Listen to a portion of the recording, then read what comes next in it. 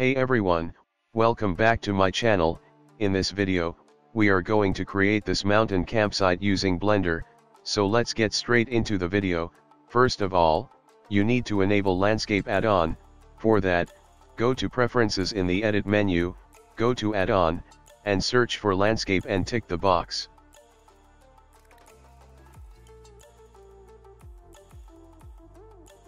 Now press Shift+A, select Mesh, and select Landscape. Right-click and select Shade Flat for a polygon look. Add a Decimate modifier to decrease the polygon count for a low poly style.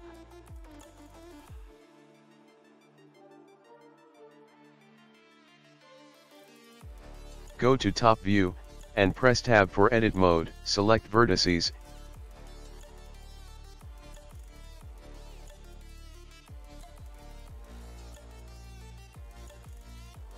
And scale it in the Z-axis, press S to scale, Z and enter 0 to scale only on Z-axis. After that delete the faces by pressing X and select Face.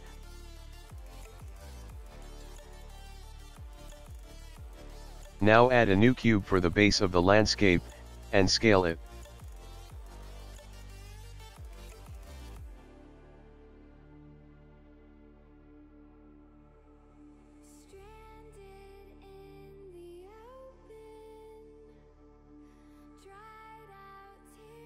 You can enable snapping by clicking the Snap to from the top menu, Shift press, and select Face Vertices and Edges to select all, click the magnet icon to enable snapping.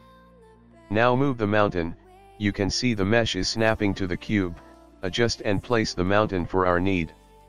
Now select the base cube, press the tab for Edit Mode, and select the top face. Right click, and select Subdivide 4 times.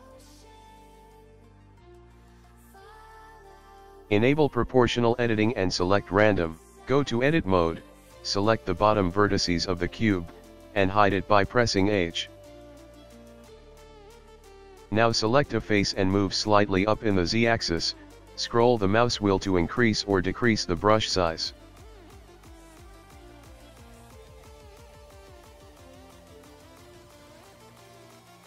Now let's create some trees. Create a circle with 7 vertices, and select Triangle Fan. Press / for isolating the selection. Go to Edit Mode. And select the middle vertex, move up in the Z-axis so we get a cone shape. Press numpad 3 to switch the view to the front view. Press K for the knife tool, and press C to cut through the shape, and cut in a straight line. Then press Enter to apply. Select the edges and press G twice to slide the edges along the shape.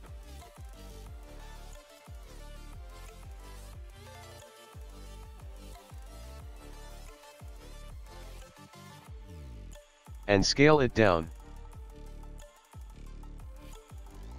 Select a vertex and press V to separate it into 2.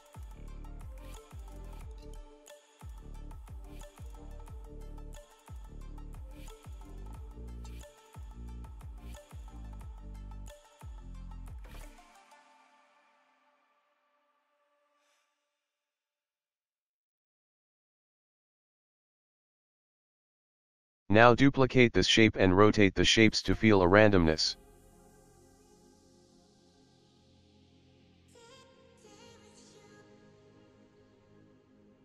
Select all and go to Edit Mode, select the vertex of the topmost shape and scale it down, and make sure proportional editing is turned on.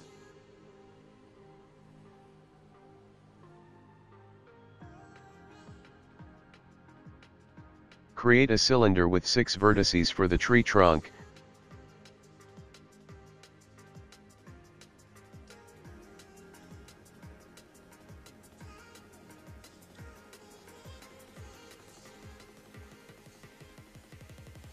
Create a loop cut by pressing Ctrl+R, and move it slightly in the X-axis, scale the bottom face.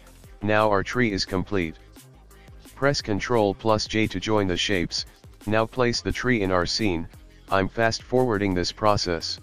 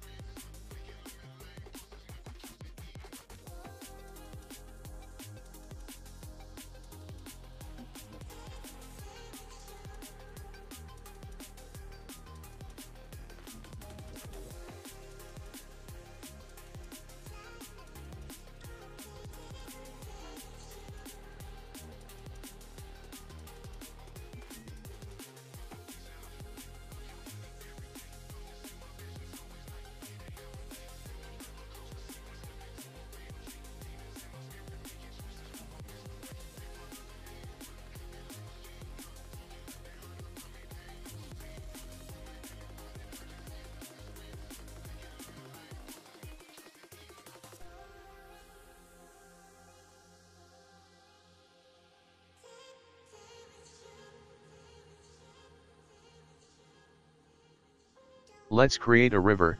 For that, create a cube.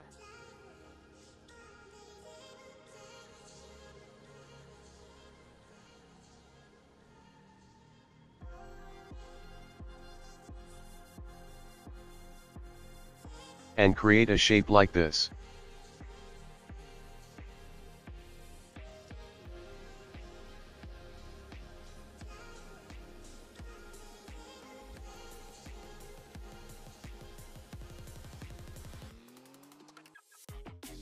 Select our landscape cube and add a Boolean modifier.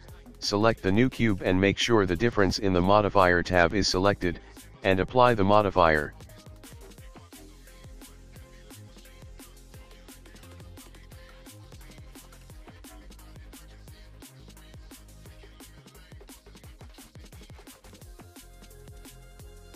Select the river faces and subdivide, select a face and enable proportional editing, and create a water-like effect by moving face in the Z-axis.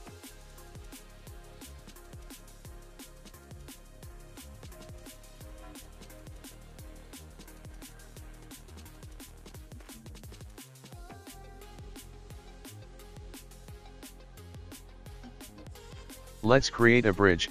Create a cylinder with 6 edges.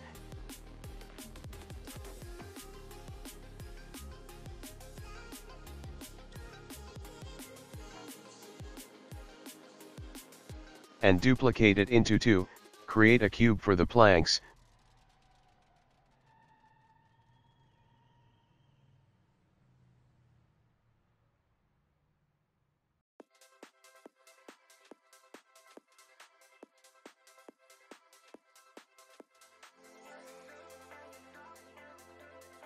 Now let's add some details to the cylinder. Press Ctrl+R to create a loop cut. Select the edges and move in the Y-axis slightly for a bend look. Now select a vertex and press Ctrl+B to bevel the edges. If it's not beveling, then press V. Add details until you are satisfied.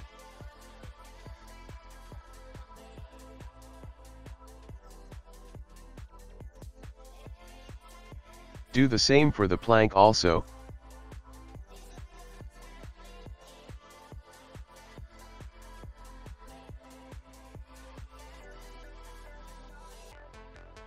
Now duplicate the shapes and create the bridge.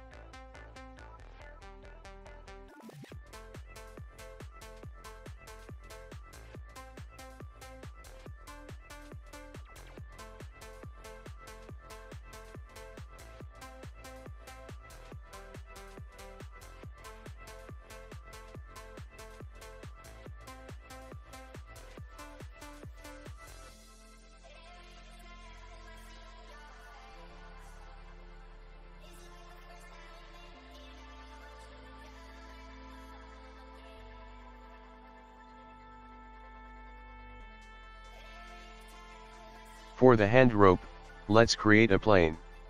Enter edit mode and press M to merge and select at the center. Now we will have a single vertex. Place it on one side and press E to extrude.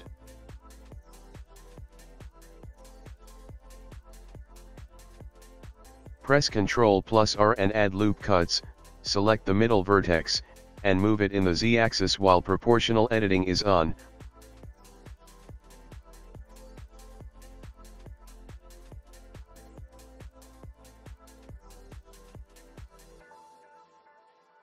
Right-click and convert to a cure, in the settings menu, and increase the depth of the curve.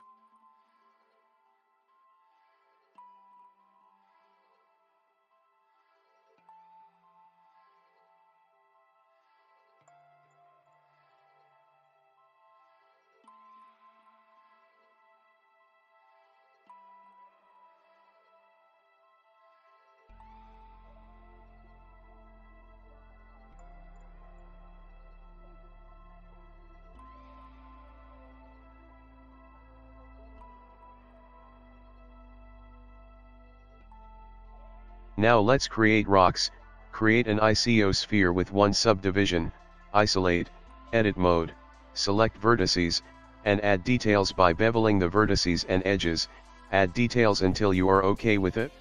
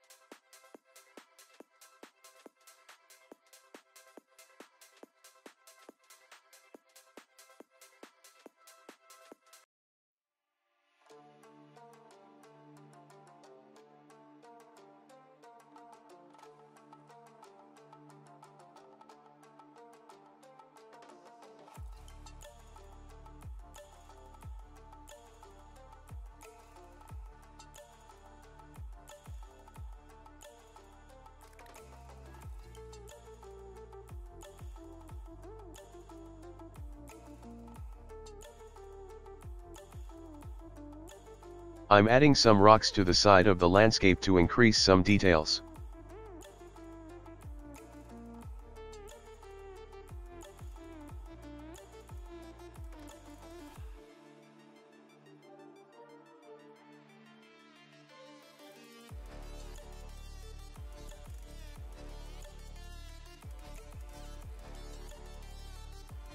Camping tent, create a plane, edit mode, add a loop cut in the middle, and move the edge in the Z direction so it looks like a tent. Now let's add some bend to it. Create loop cuts on one side. Select an edge and make a bent shape, make sure proportional editing is on. Do the same on the other side also.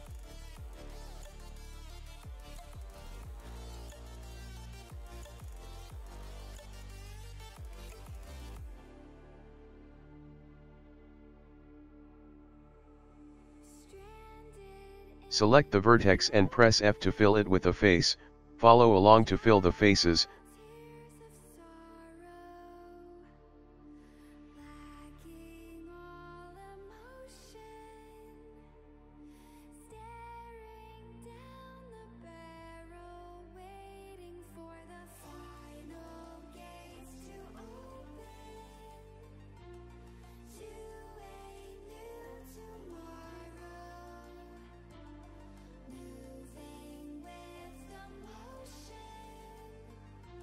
Now let's create tent supports, duplicate the cylinder and place it as shown.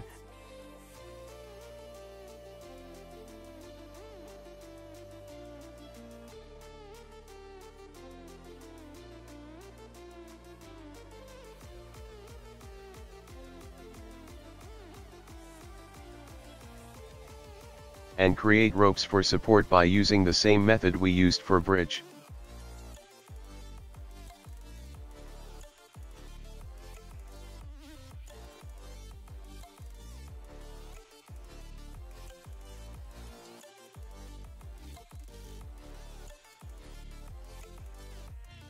Duplicate the tent, rotate and place it like this. Let's create a tree branch for seating, create a cylinder with 6 edges.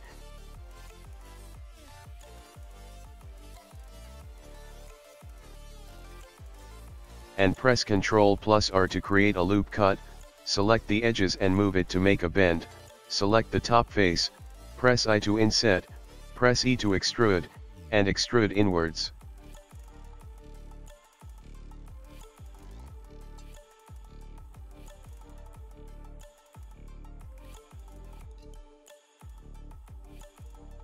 Do the same on the other side, I to inset and E to extrude. And place it in your scene.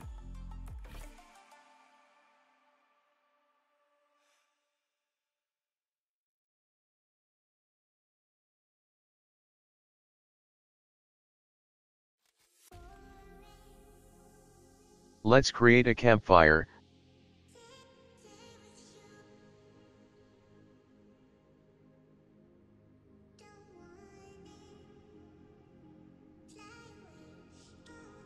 Duplicate the branches and follow along.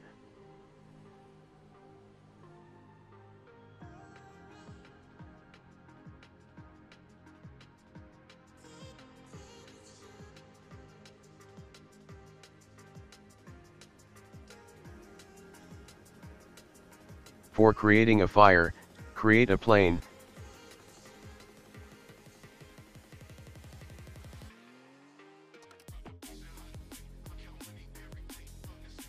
Add loop cuts, and make the plane into this shape.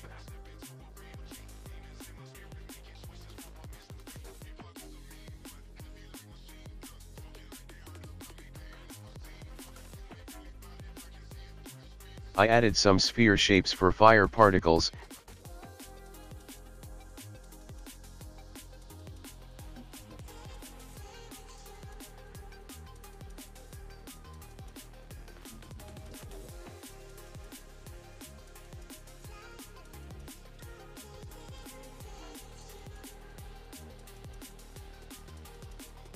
And our landscape is ready.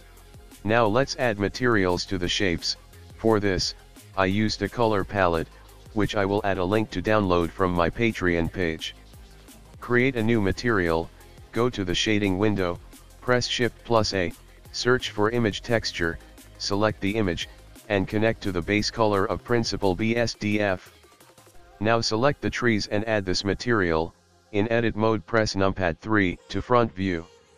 Select the tree leaves, press U to unwrap, and select project from view. In the UV editor window, select all the maps and scale them down, and place them as shown. Now repeat the same for the other shapes.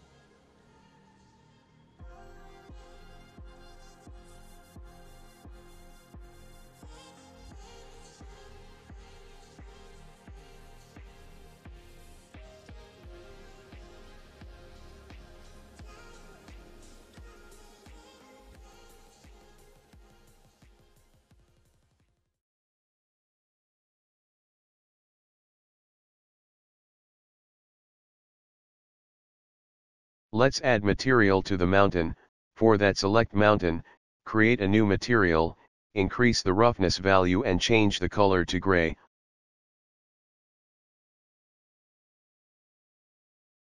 Press tab to edit mode, select some of the top vertices, add a new material, and change the color and click assign to apply materials to the selected vertices.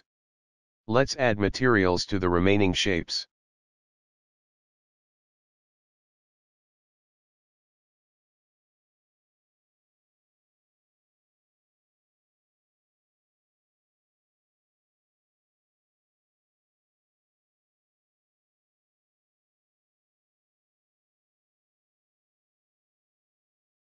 For the fire, I added a new material and with an emission value of 20 and a bright orange color.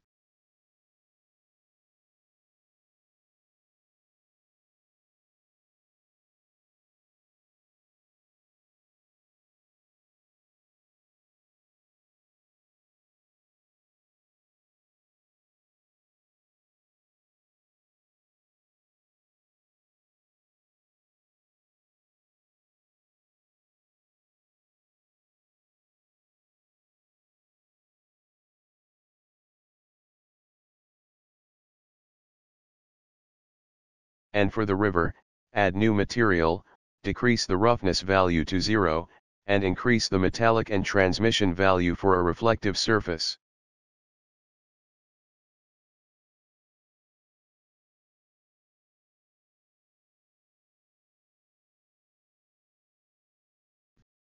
Let's add a camera. Press numpad 0 to enter camera view, select camera to view from the view tab inside menu, change the focal length to 200 mm from camera settings.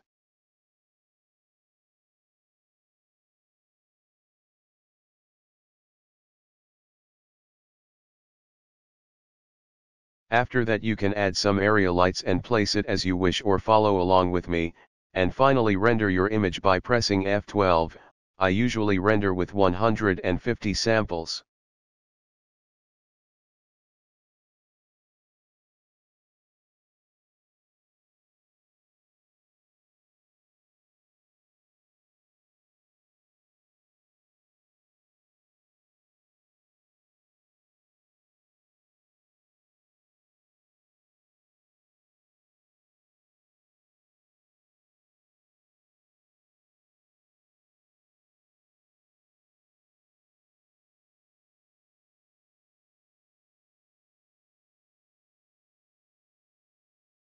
Thank you for watching. Subscribe and enable the notification so that you don't miss any future videos.